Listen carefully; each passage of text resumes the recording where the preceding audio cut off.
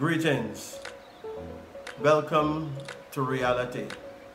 Welcome to the astrological reality of our people, the African peoples, the first people on planet Earth. Now, mind you, it would be good and welcoming for you to tap in to our YouTube channel. Subscribe to it.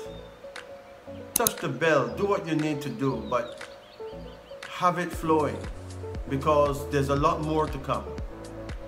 Of course, I am your host, Majesty. And now, let's give you the prologue. Who we are as a people. There's a very special word called Sancofah. Sancofah is an African word that means to readdress ourselves to our original values that were neglected through slavery and all other forms of disrespect here in the West. For instance, we've been stolen. We spent 400 years in slavery. So now we don't know who we are. We don't know what tribe we're from. But if somebody take away your vehicle, there must be some way that you can get one back. Even if it's not the original vehicle you had, you got to get the vehicle back. That's how you move around. Everything in astrology is likened unto a vehicle. A way to move mentally, spiritually, metaphysically, from one point to another, within the mind, within the cosmos, within the reality of dealing people to people, man to man, God to man, man to God, humanity to the ancestors. So without further ado, let's get into it. Let's take a look at Western astrology. In Western astrology, some of you are called Aries. Aries is March 21 to April 19. When we look to our continent, we find a tribe there for you. It is out of Ghana. The tribe is Ashanti. So if you are Aries, we just know you as Ashanti. What is the virtues of Ashanti? The mango is your fruit. That's your power fruit. That's your lucky fruit. Your birthstone is diamond. Wow. They said diamonds a girl's best friend. No, diamonds is the birthstone of we, the Ashanti people. Your lucky day or power day, a day when you can really get things done, is Tuesday. And your herb, your power herb, is anise. A-N-I-S-E, anise. Anise is a herb that promotes peacefulness in your life. Now, if they call you Taurus, it means that you're born anywhere between April 20 and May 20. We liken you unto the Mandingo people.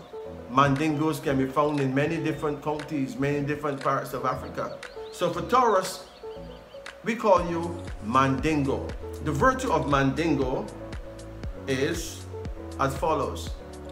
Your lucky fruit is the avocado pear.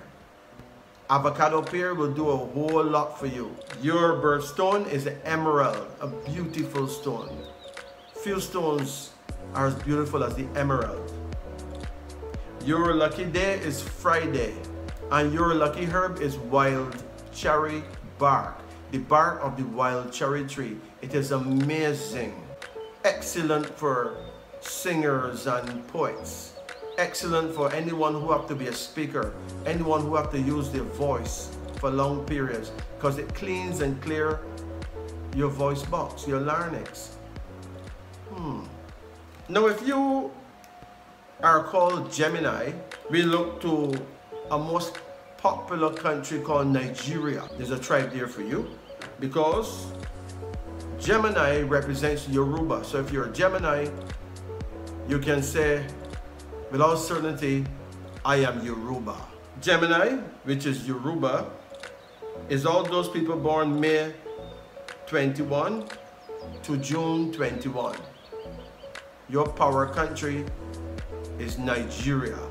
What is the virtues of Yoruba? Your lucky fruit is a guinea.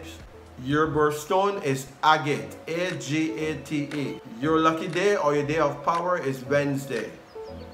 And your lucky herb are two herbs.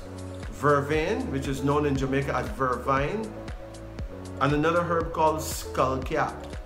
These two herbs promote mental balance. Why is guinea the fruit for Gemini? Because Gemini is a twin and guinea have twins among them. Let's say that they say that you are Cancerian. Well, if you are, that's what they say.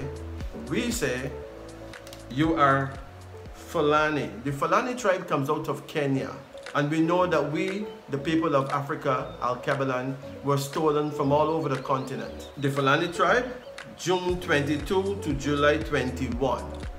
But let's check the virtues of Fulani. Fulani virtues are: your lucky fruit is papaya. Your birthstone is a pearl. Your lucky day is Monday.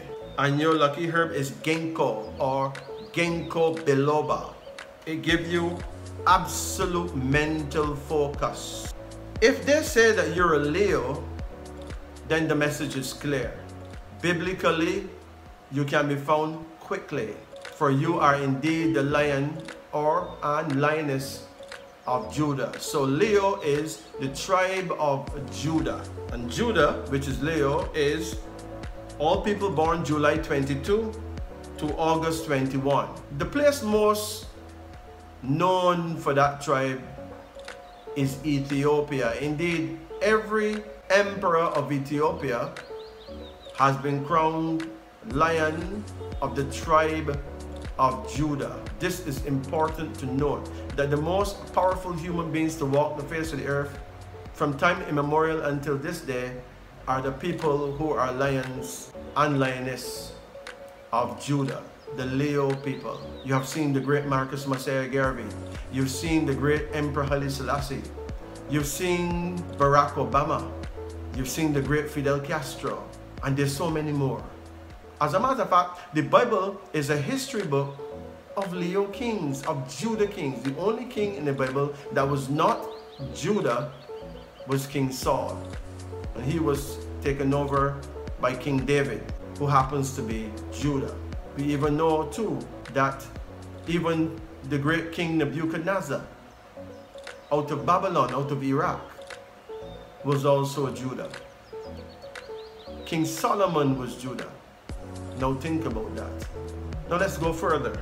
The virtues of Leo or Judah is clear. Your fruit, coconut, jelly coconut. Your birthstone, ruby, red ruby. Your birth power stone is ruby, but to wear that ruby on your special day, you could make things happen. Your special day is Sunday, and your special herb is king of the forest. Hey, you can plant it near your house or in your yard, or keep it in flower pots on your veranda.